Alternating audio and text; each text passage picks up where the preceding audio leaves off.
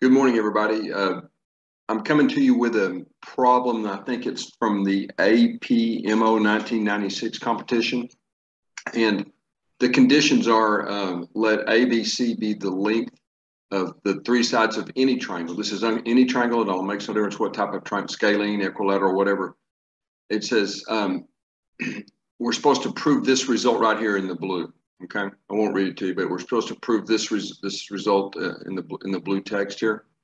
And I didn't understand it at first, and I realized the triangle condition forces the sum of any two of the sides to be greater than the other side. And for these designations, that would be the same thing as saying A plus B minus C is greater than 0, or you could say A plus B is greater than C, where A plus B are two of the sides and C is another side. And of course, that's going to happen 3 times. So we have these 3 conditions which need to hold for this inequality to even make sense. If these conditions didn't hold, we would have negative radicands here. We talking about complex numbers here. So that's the constraint that the triangle condition places. Now it turns out there's a very fancy result that I don't know how to prove. It's called Karamata's inequality, and there's two conditions that have to be met.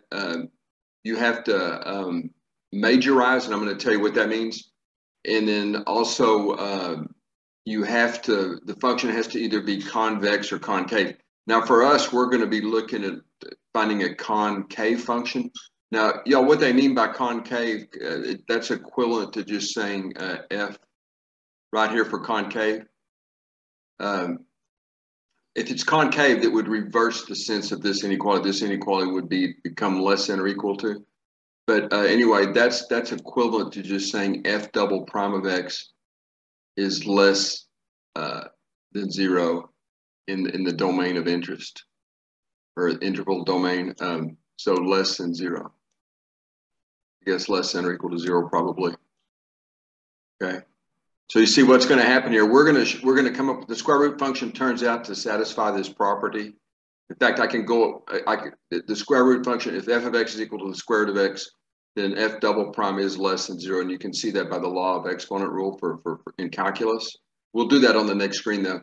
So again, if this is true, this inequality would read less than or equal, okay, for f double prime. This is kind of a dual statement. They wrote it for convex, and then you reverse the inequality if it's concave. So really, there's only 2 things to do, and we're done with this. All right. So what do we mean by majorizing? Okay.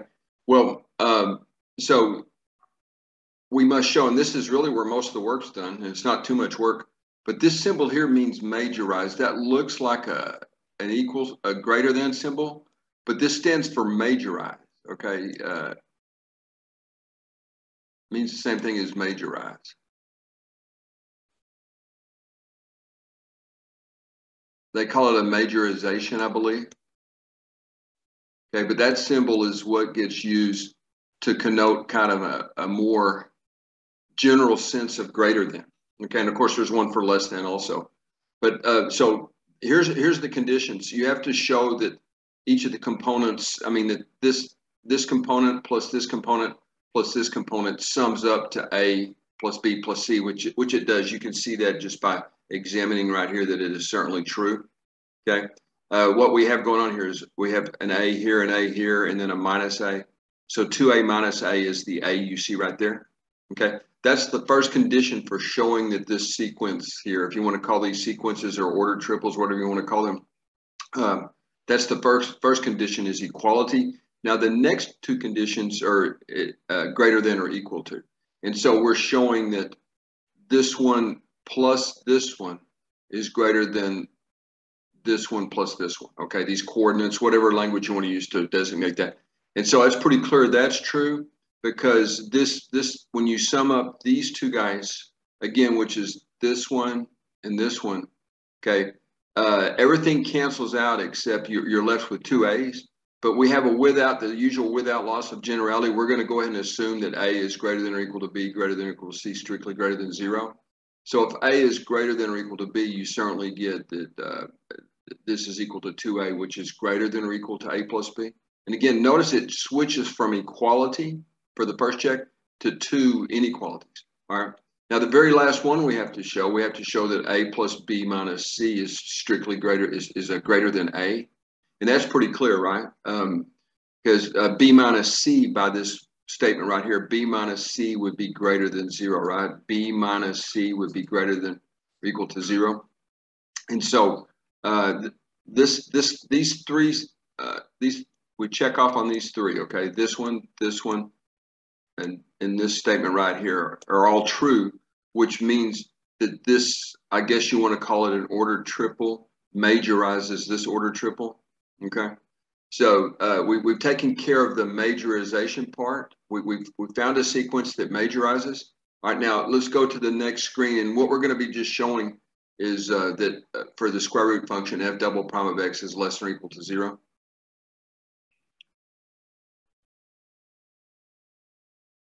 Okay, let's move along to the next screen here.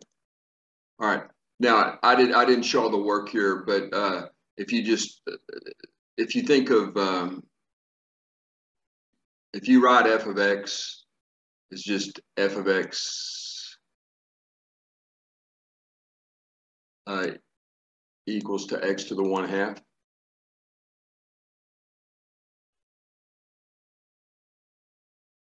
All right. Okay, it's clear that f prime at x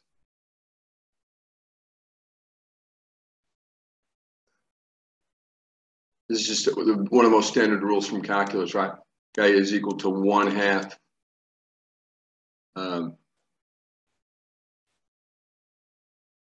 x to the 1/2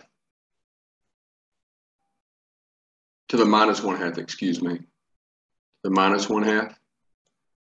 You all remember that rule from calculus? You drag the exponent around to the front and then decrement it. Okay, and then right, that would tell us that f double prime of x, f double prime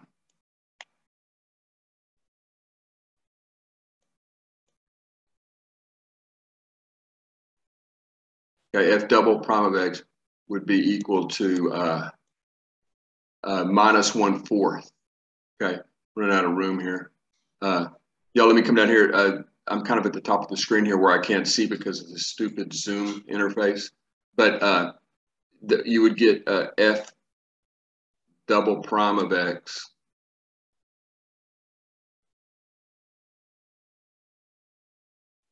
okay, and again, back up to here, f double prime of x would be equal to minus 1/4